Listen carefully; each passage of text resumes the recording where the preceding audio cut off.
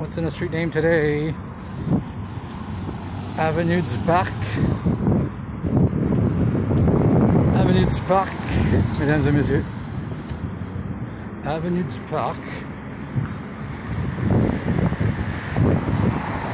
The first street that brought in immigration and populated Montreal's suburbs from the 50s, where people would come at the old port by ship or by train at Windsor Station, and they would hop on the 80 bus.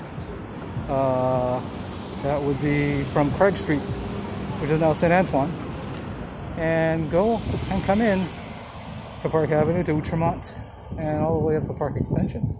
What's cool about Park Avenue is that in the late 60s, the NFB did a documentary calling the 80 from Sparta to Montreal, or the 80 bus to Sparta. I think that's what the name of the documentary is. You should look it up. Pretty interesting stuff. That's what's in the street name today.